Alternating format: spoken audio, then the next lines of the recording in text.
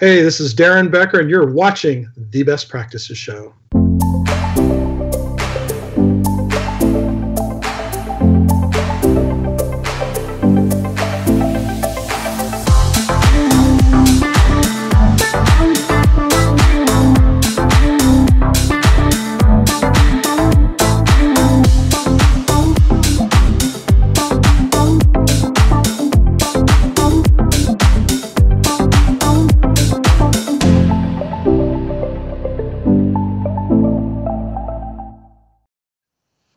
Hey guys, thanks for watching the Best Practice Show, where we take a look at the best business practices from the best dental practices all over the world. And if you're growing a dental practice, one of the things that you're thinking about is how you're losing your mind because you spend all your time thinking about work. And today we're going to talk about the topic of balance, and does balance really exist, with somebody who's truly an expert in it, Dr. Daren Becker. And you are going to see, I love this guy, and it's an awesome topic, especially for a Friday. So do not miss this. So do me a favor, grab a pen and hit the share button. You're going to love this. Now, a couple show notes. We're shooting this live on Facebook. So if you have questions and you want to ask Daren directly, just add him to the feed and I'll ask him while he's on the broadcast. Or if you're watching him later on and you want to know a little bit more, continue to add questions to the feed and we'll ask the man himself, because we want you guys to get the most out of this. Also, I am just absolutely loving the show's suggestions, so you guys keep sending them to us. We're going to line them up as best we can. We've got some of the world's best experts in dentistry lined up here over the next couple of weeks, and you will see it. It's going to be awesome. I really appreciate all the shares too. Now we're up over 39,000 followers on Facebook. Over 150,000 of you have visited us on iTunes, and I don't have anything to say other than thank you. So my guest today, Dr. Daren Becker. Now, I was telling him before we got on, like, I'm so mad he doesn't live closer. And I saw him wearing, like, so it's same shirt day. So we're all on. And actually, Dr. Frank Graziano's watching. So what's up, Frank? Hey, Frankie. Okay. So it's so fun because all of these people are just so instrumental in my background. And Daren, you and I have known each other for a long, long time. Many people who are watching this know who you are. But if somebody's watching this, they've never heard of you, tell them a little bit. Tell your story. Who's Dr. Daren Becker? Where do you practice? Who are you? So sure. So first of all, thank you for having me on again. This is fun for me. I told my wife I'm doing this just so I can have an excuse to hang out with my buddy. So I practice here in Atlanta, Georgia. I've been here 21 years. I can't even believe it's 21 years. I've got a private practice and mostly adult restorative. We do a lot of interdisciplinary complex cases, working with the specialists. And, my journey is an interesting one, I think. I was not originally heading in the dental field. My bachelor's degree was in computer science.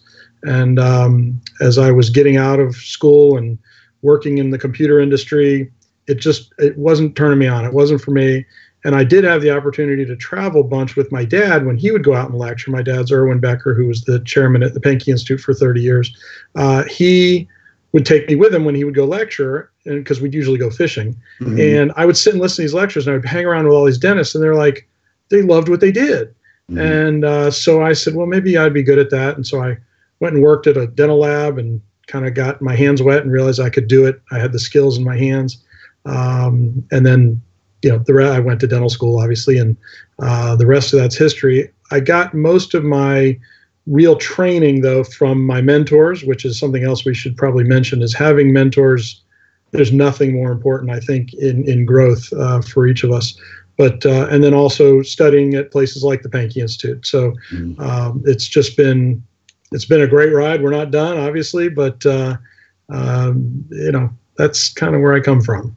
Yeah, I love it. And my journey started along, it's so funny how all our paths intersect. You, myself, Dr. Frank Graziano, all these guys. Two of my early trips were to see Pete Dawson and then to go to a place called the Pankey Institute. And I thought, a mentor put me on a plane, said, you're going to go. And I'm like, I don't know. I don't even know what this place is. Sounds a little strange. And I went. I loved it. Your dad was my C1. They called them C1s back then. And Clayton Davis was my other instructor.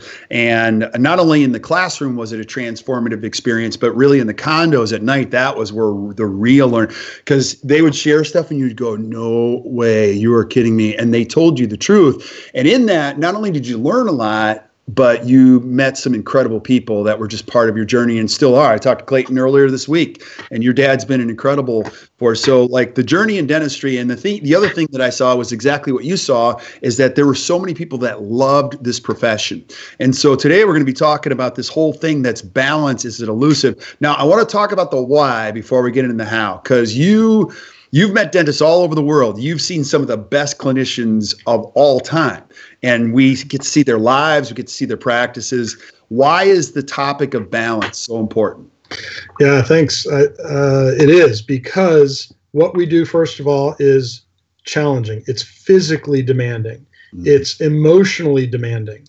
And if you're not in a good place, you can't help anybody. You can't help your patients. You can't help your team, your family, whatever.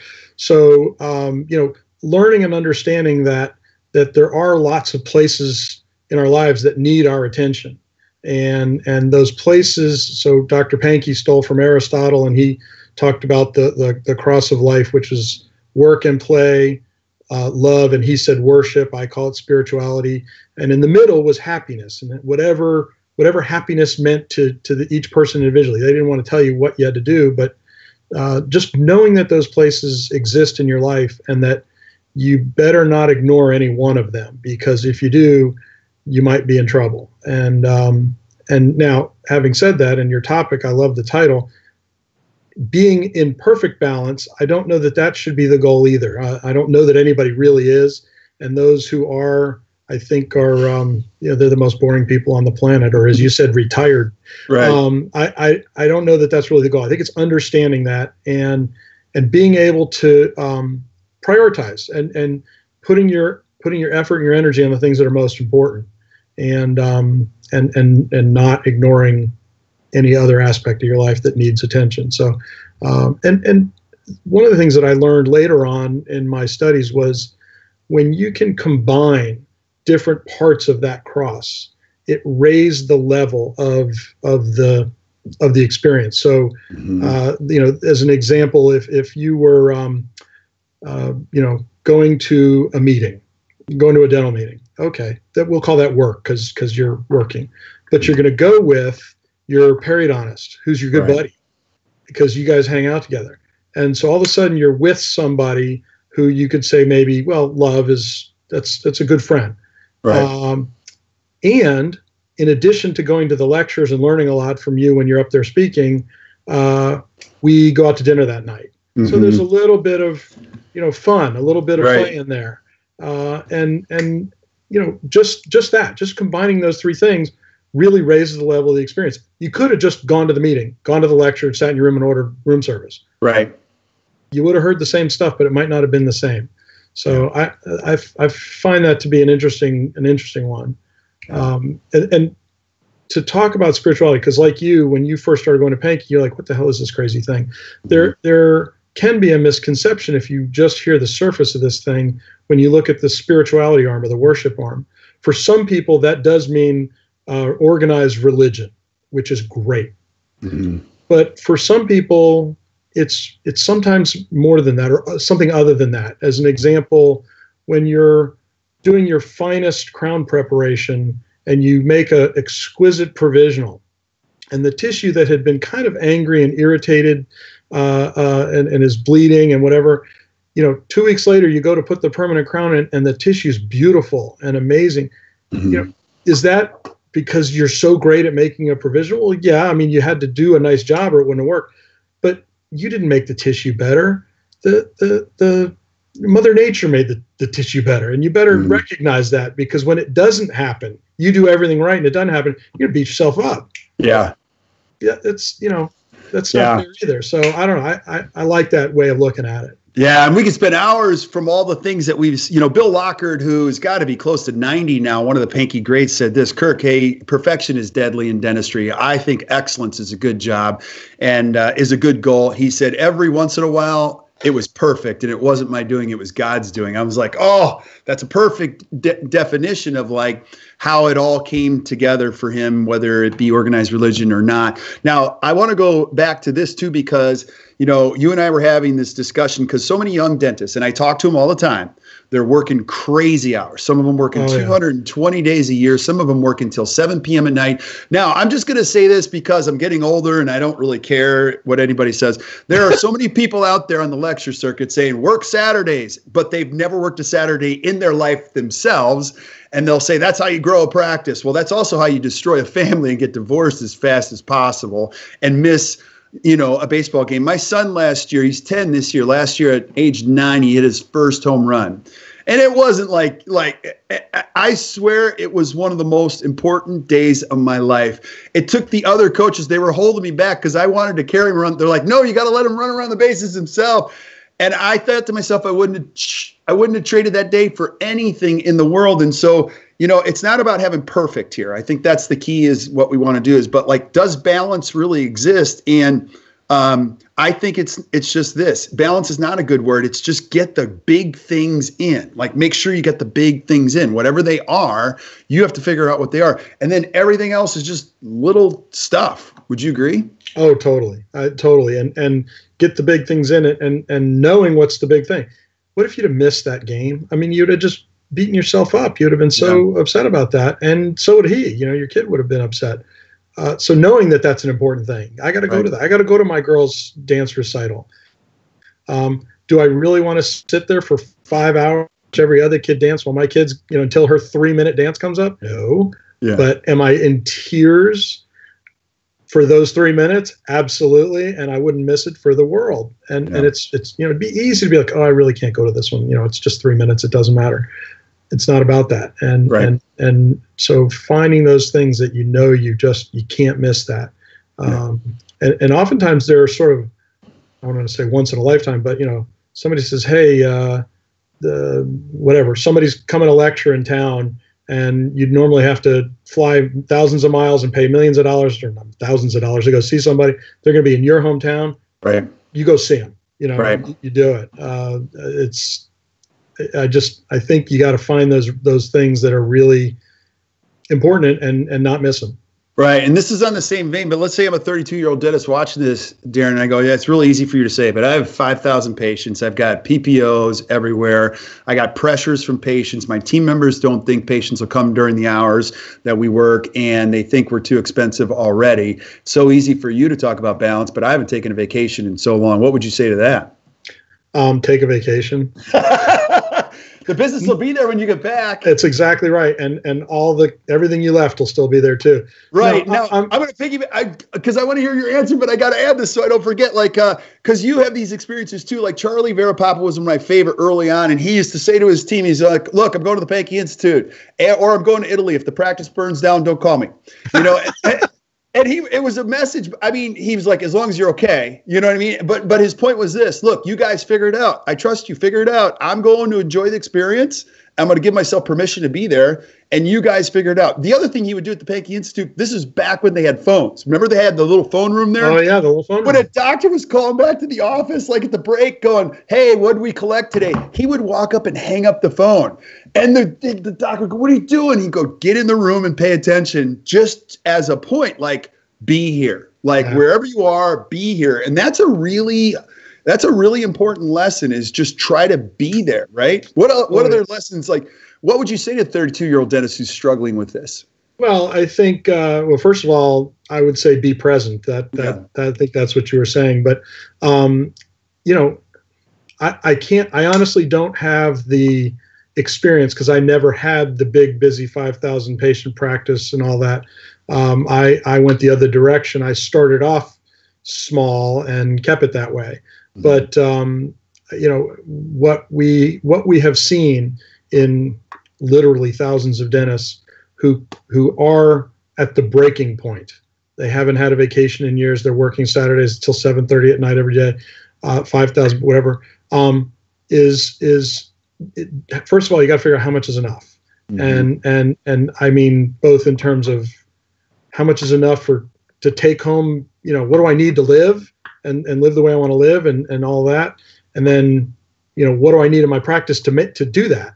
Right. There is a financial question to ask, and you have to do the math and figure it out. But here's what I found. For the most part, patients are going to show up and come to your office not because of any gimmick or because you've got a special deal. They may originally do that, but they won't stay. Mm-hmm.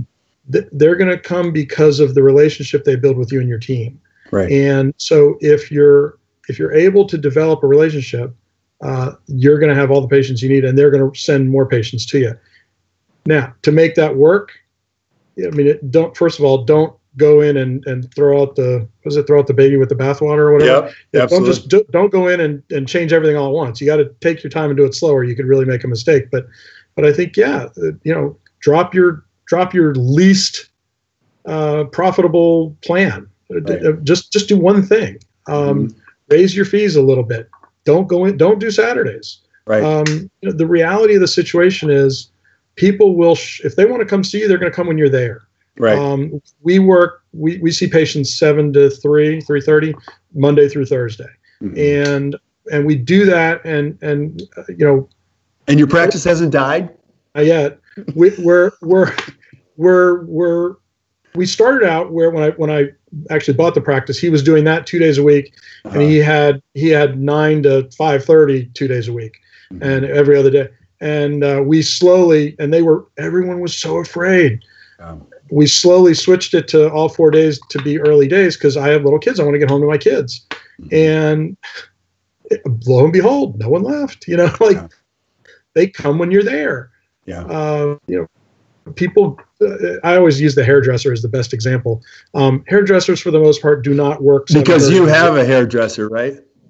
Clearly not. We have the same one. Me neither. But you're right. You're absolutely right.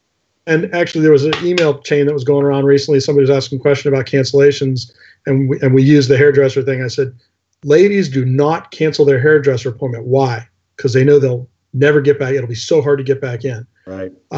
And I think sometimes that's totally off the subject. Sorry, but the hairdresser makes a good example of a lot of different things for us that they've kind of got it right.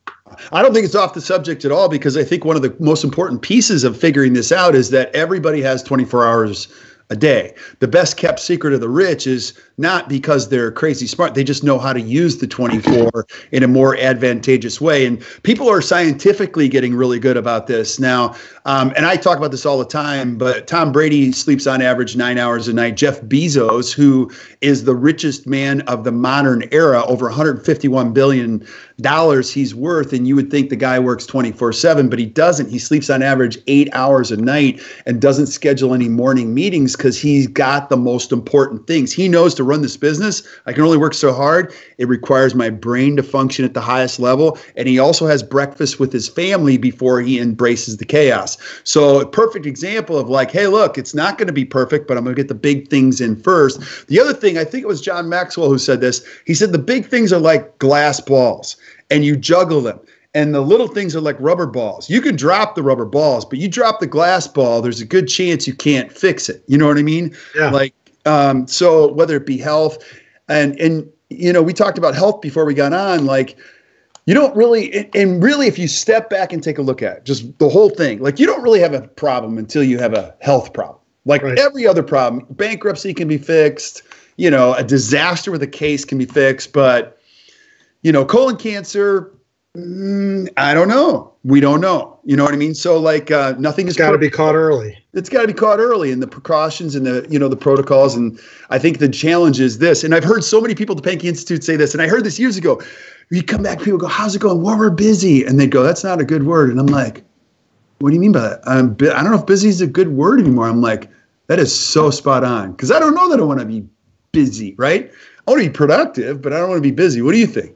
No, totally. I would much rather be productive than busy. My favorite days in the practice are when there's 4 patients on the schedule, mm-hmm. Or 1 patient on the schedule, but they're there the whole day.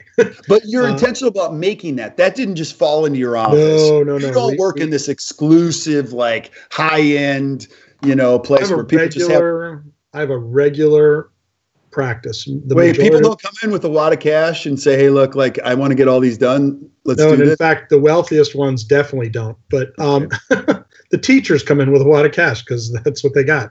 No, but yeah, first of all, and I think you touched on this before, sitting in the condos at the Pankey Institute, and you're with the faculty and people who have, gone there before you, and you hear their story, and it's like, wait, they're just regular people. They go to the bathroom like I do, and they put their pants on one leg at a time, and they have to deal with crap that I deal with. And not every day are they doing these big cases. Yes, we do big cases. It's great. I love it when I have 1 or 2 or 3 or 4 patients on the schedule, and that's it. It's a big, busy day, most productive day for sure, and the most fun. Mm-hmm. But that's 2 days a month, 3 days a month. Right. The rest of the time I'm doing regular dentistry, but always with the idea of, doing what's best for the patient, doing it in a very intentional, comprehensive, with an endpoint in mind. Even if it's just doing the one crown or the one filling or whatever, it's how does this fit in the big picture of this person's overall dental health? And so, doing that actually frees up time. Yeah. When you're prepared that way, every case is that way. And then you can't do it without a good team. Yeah. Team is, the most important thing. If it was up to me, I'd probably be in trouble because I don't have the organizational skills to keep my lab cases in order like my team does, or to order the supplies like they do. I mean, they do so much stuff that I can't do. That's just not in my wheelhouse. And so that's even another part of balance is balancing out, the relationship with the team.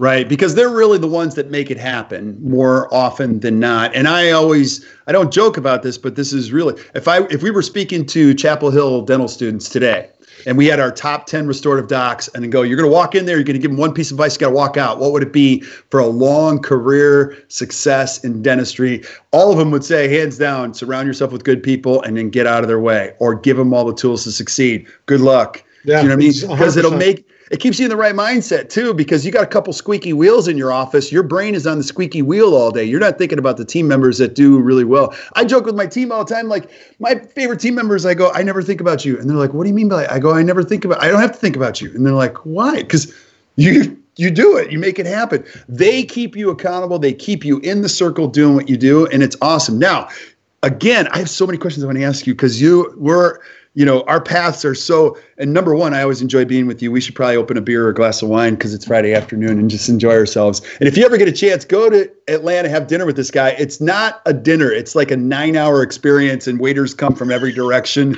And before you know it, you're laughing so hard you can't breathe. And I even brought my in-laws with you one night, and they still talk about that meal. That was so much fun. You took us to La Grata. Oh yeah, I was in a basement somewhere, and I thought we were going to be left for dead. I don't know. It was unbelievable in Atlanta. But go back to this. You mentioned earlier how important is learning from a mentor about balance, because I'm going to lead you with the question. I don't know that you could figure out balance on your own. You need the help of someone in the condo or wherever at Pankey to go, look, but you got to figure this. So how important is the role of a mentor? I think it's maybe second to surround yourself with a good team. And sometimes it's one mentor who's just, that's somebody who takes you under your wing. Sometimes you may have several mentors, somebody who's helping you in one area of your practice, one area of your life, whatever. And standing on their shoulders is what it's about. And there's so many people who are willing to be that for you. I was fortunate early on that I had several great mentors and still do. And I'm now mentoring a couple of younger dentists, and that's actually super rewarding as well. But trying to pass it on, I guess. But the value of a mentor, and this is really important. It's up to the mentee to make it happen. If you're sitting around waiting for your mentor to call you and be like, hey, bud, whatever. I mean, they might do that once or twice, but it's hey, can I come over and watch you work on this, treatment plan? Or can we get together? I've got this case I've got a question about. I'd love your help with it. You've got to be the one who goes after it, with somebody who's offered. Absolutely. Yeah. So if you're watching this and you don't have a mentor, you get a mentors don't find you. You find the mentor, and then you make the magic happen. Now, I have a virtual co-host. His name's Deepak on the Best Practice Show. He asks the best questions. They're thoughtful. And so he's asking you a question, and you're going to have to comment on this one.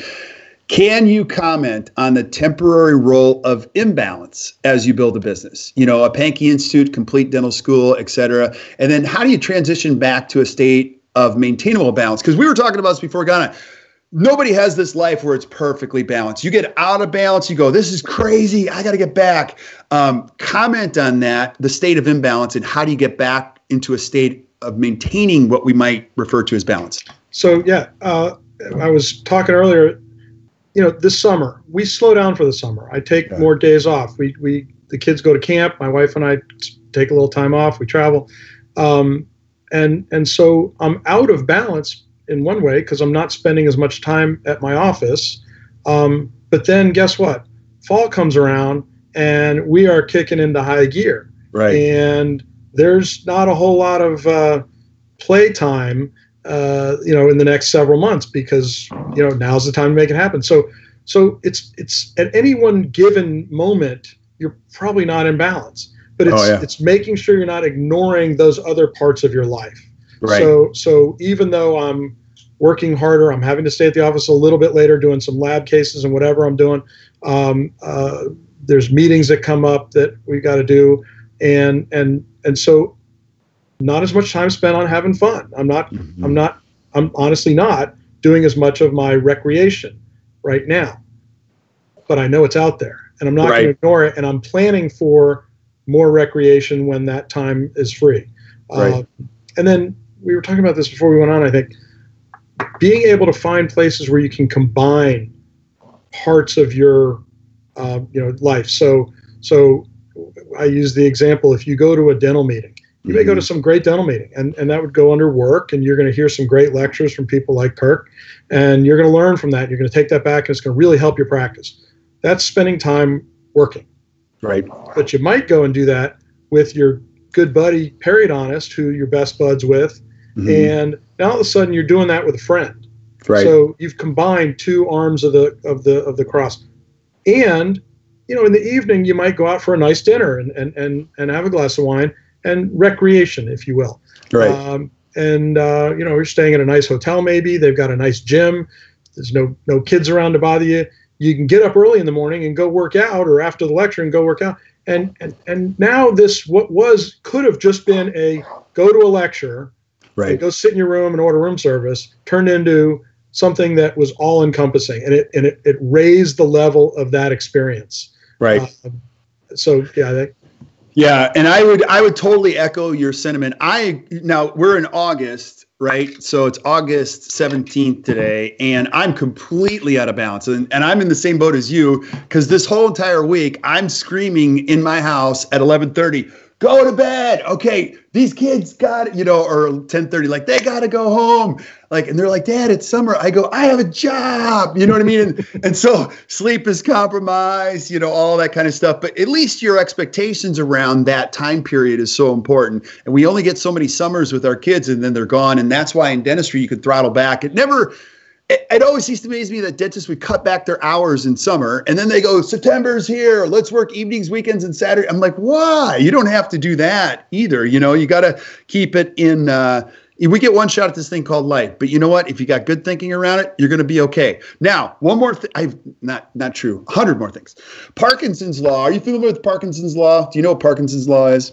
I know what Parkinson's disease is. Well, it's different. It's Parkinson's law. So if you're listening to this, Google this afterwards. Now, I'm going to totally screw it up and paraphrase it. But basically, Parkinson's law is that every task will expand to the time you give it. That's why a dental student will take 3 hours doing amalgam, because you gave them 3 hours to do it. Same thing in work. If you give yourself work hours, you're going to fill them. And it's amazing in a 7 to 3:30, you got to get stuff done. You got to hit cues. And it's amazing how much better you are when you're focused and in the zone. And it allows you to be able, and also too, how old are you today, Daren?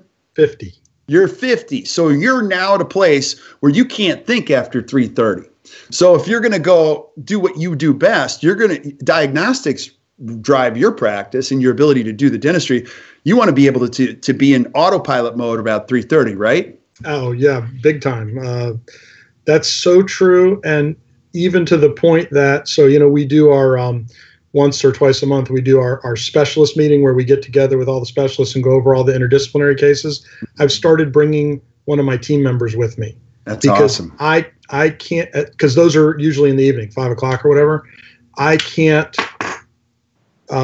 focus on the conversation, thinking about the case, and take the notes or write them down.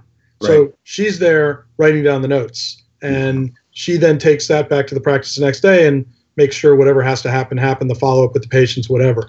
So, I've recognized it. I am homework with my kids. I'm a nightmare because it's at night, and I'm not as sharp at night as I am in the morning anymore. Mm-hmm. So, morning, if you're a patient, be sure to come in the morning.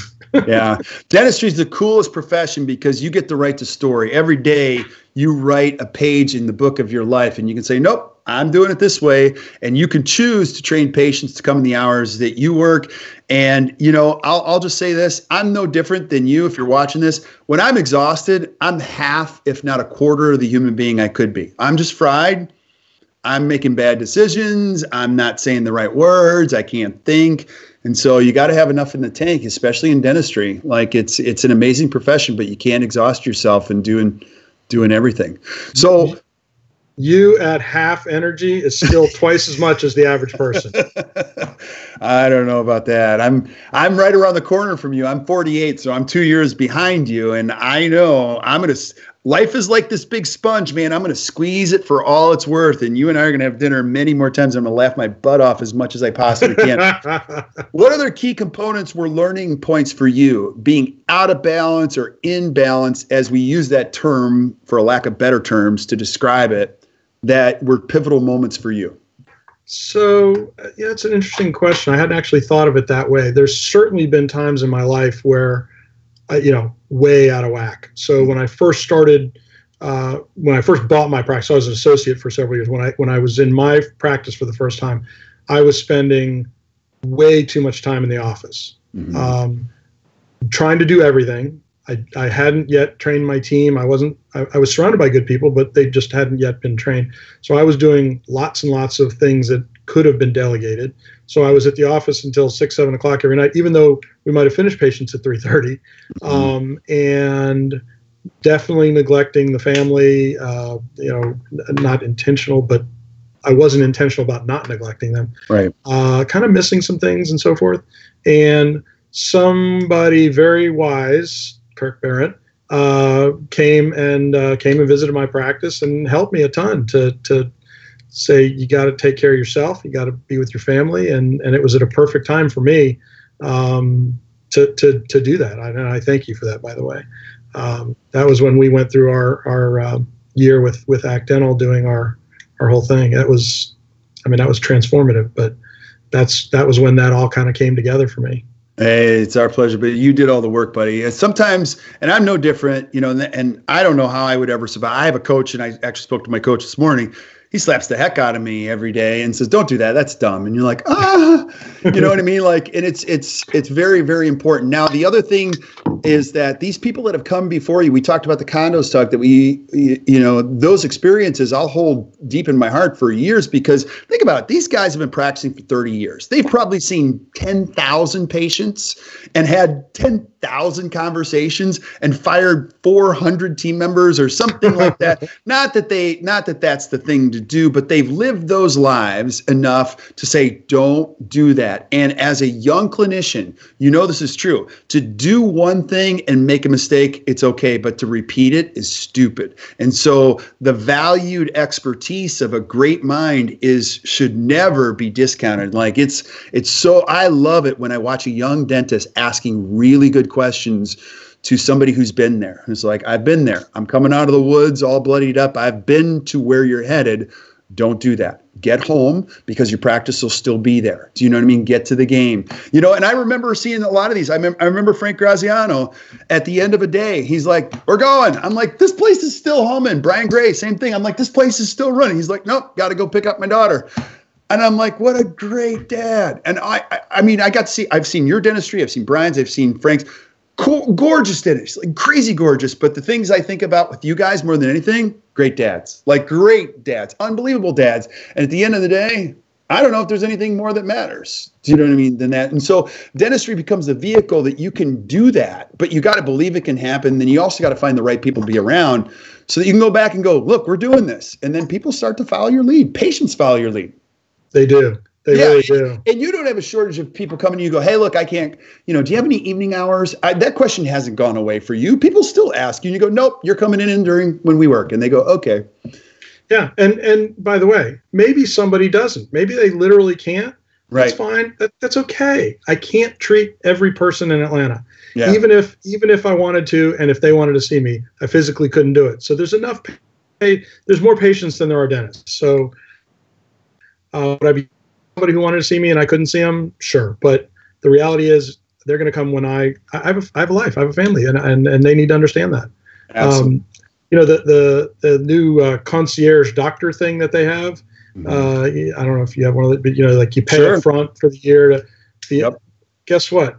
Dentists are so stupid. We've been doing that without charging for it forever. For years. Right? Yeah. We're on call for them all the time. They call, we go sit. We have been doing concierge dentistry, just not charging for it. But I think the place or the having mentors to help guide you not to make the same mistakes or not make them as severely is such a big deal. You talk about the evenings at Pankey.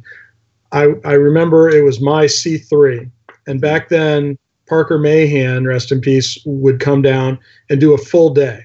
Yeah. Now, I was lucky enough. I went to University of Florida. Go Gators. There you go.